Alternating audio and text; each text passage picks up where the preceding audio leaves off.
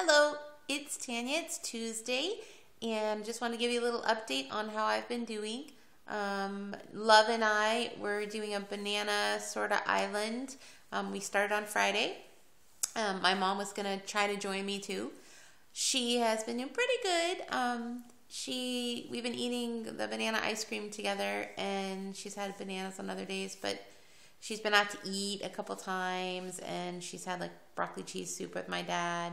So I think she's been doing pretty good, at least doing one raw meal a day, sometimes two. So that's great.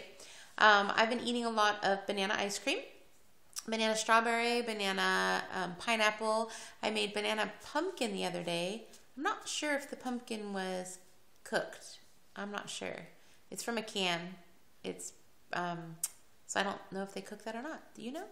Anyways, but I did make a banana pumpkin like ice cream. It was really good. I thought, man, that's going to be a good way to maybe make some pumpkinish pie for Thanksgiving. So if you're thinking you'd like to do pumpkin pie but make it a little healthier, I just did frozen bananas and the pumpkin puree and mixed it together, and it made this great consistency for a pumpkin pie, I think. Haven't figured out what to do for the crust, so if you have any ideas, let me know. So I did have that. I went out with some friends one day and I got a salad with a bunch of stuff on it. I've had some apples. I don't remember what else, but mostly it's been banana ice cream, and I had a salad. So this morning I had banana pineapple ice cream, and I'll probably have some more banana pineapple this afternoon because I bought some pineapple. So I'm doing pretty good. Trying to think. I probably had a couple slip-ups where I've had, I've also had popcorn, that's it, because I've been craving something warm to eat because it's freezing here where I'm living right now.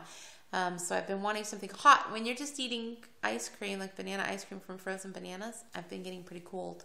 So I did have some popcorn made from non-GMO corn, and then the coconut oil with the beta-carotene in it. So that's the only cooked thing I can think of that I've had. So I'm doing pretty good. How are you doing, love?